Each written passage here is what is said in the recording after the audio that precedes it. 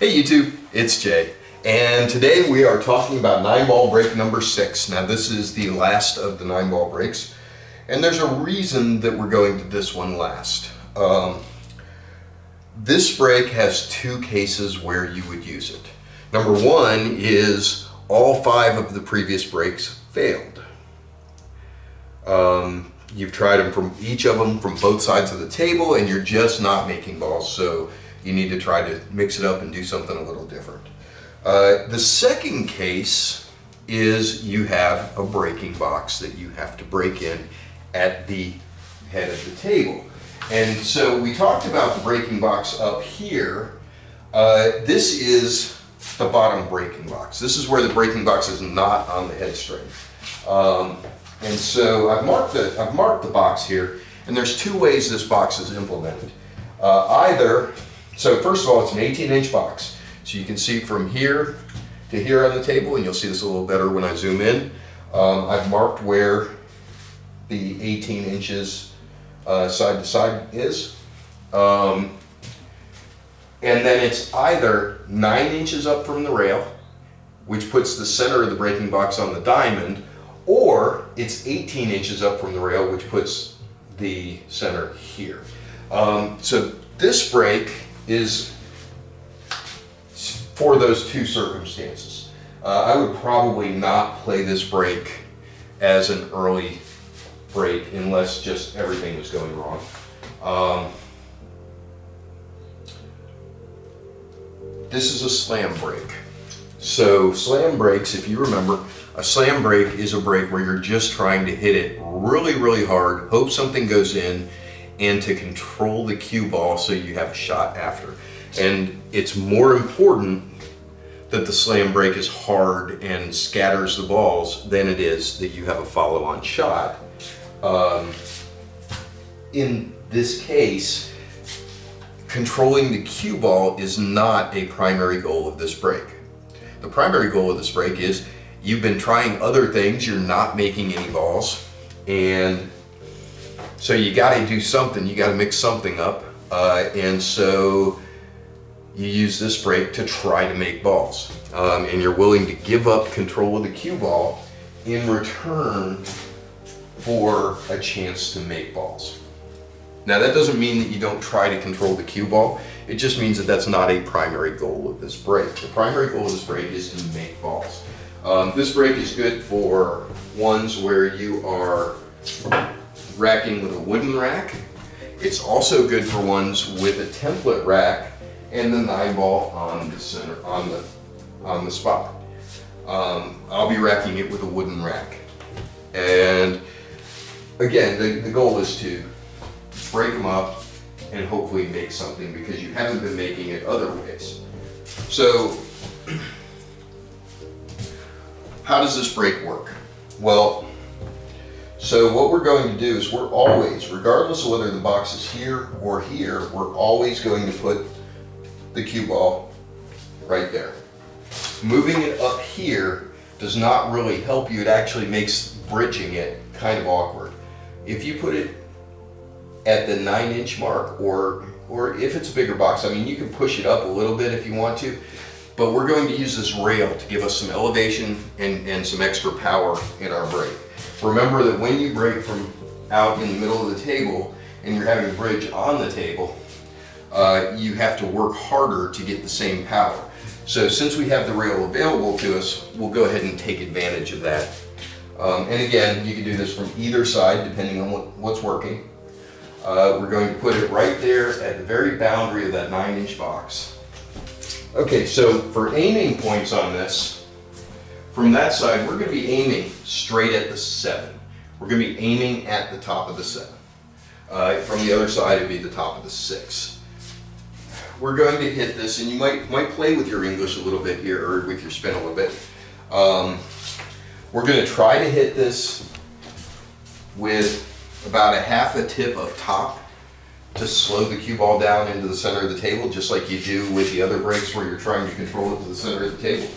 We're going to put half a tip of top on it, and we're going to just hit the living heck out of this ball. You're going to drive the cue down into the table so you get the nice bend on the cue. which is going to help with the snap when it's going to help get the one or the cue off the table to hit the one, and it's going to give you that nice crash. This is the template rack with the 9 racked on the spot. So I am changing my point of aim a little bit for this. With the 9 on the spot, my point of aim is the crevice between the 7 and the 8 is my point of aim. That's what I'm aiming at.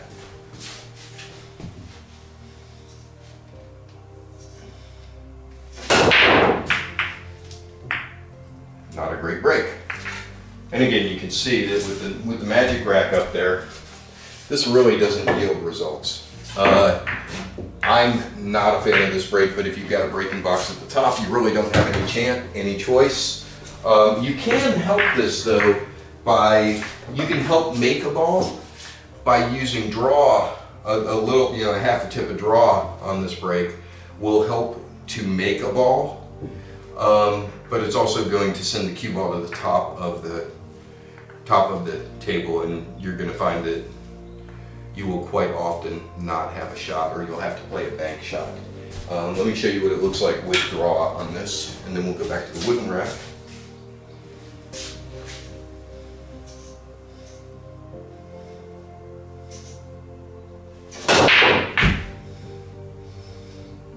Okay, that was about half a tip of draw. Again, we didn't make anything.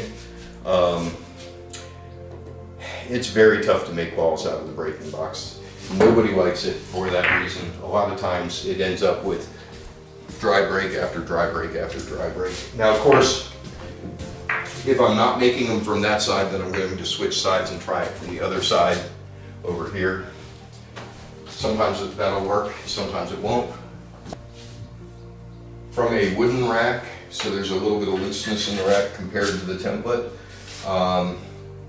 Again, if there are openings in the balls, you want to break into the openings. So if the openings are on the left side, you want to break from the right. If the openings are on the right, you want to break from the left. So anytime you see cracks in the rack, you always want to drive into those.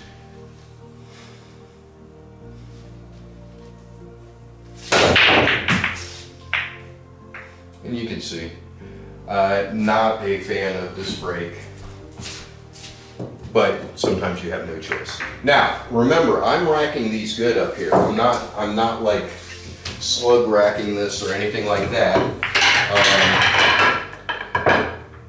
Just because I'm not making balls with a frozen rack. Think about this.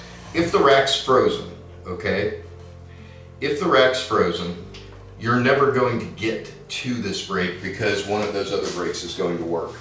This is a break of last resort with a wooden rack. Let's try this from the other side. So my point of aim is, my initial point of aim is a 6, and of course I'm going to adjust off of that.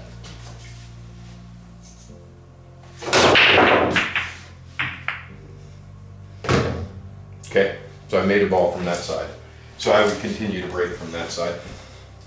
Can I see the 1? I can see it.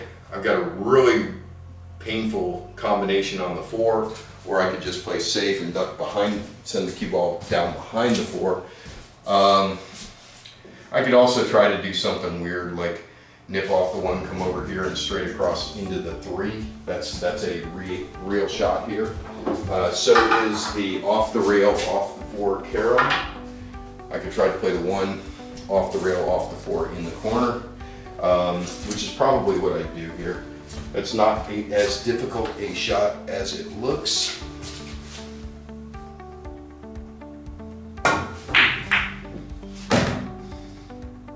And I really don't have to worry about leave because the 3's in the corner, so now I'm off and running. But you know, that's just the goal of that break, is make a ball and hopefully leave yourself something you can shoot at. All right, so let's break this 10 times. Let's do our 10 breaks. We're going to do 10 breaks with a wooden rack and evaluate it from there. So our main criteria here, our number 1 criteria is, do we make a ball? If we make a ball, we're happy. if we make a ball and get a lead on the 1, that's incredibly good. If we don't make a ball, then it's a bad. So our goal is make a ball. Our stretch goal is make a ball, have a shot on the 1. And then our downside is we don't make anything. So let's do our 10 breaks.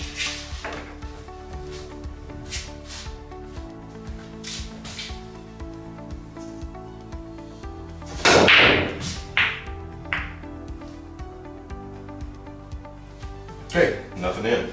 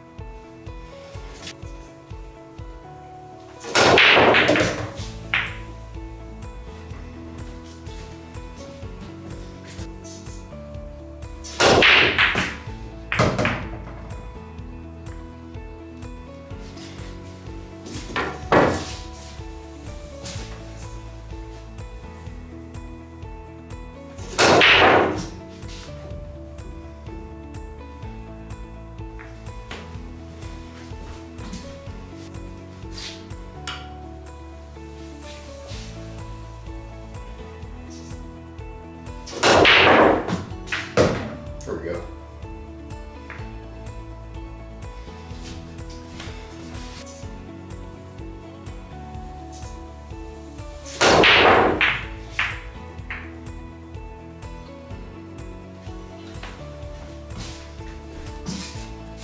All right, so that's our 6th and final 9-ball break.